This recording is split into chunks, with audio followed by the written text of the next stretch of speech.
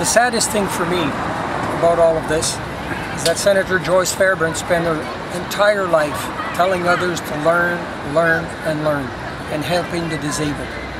Now she's going to be disabled herself and probably unable to learn very much.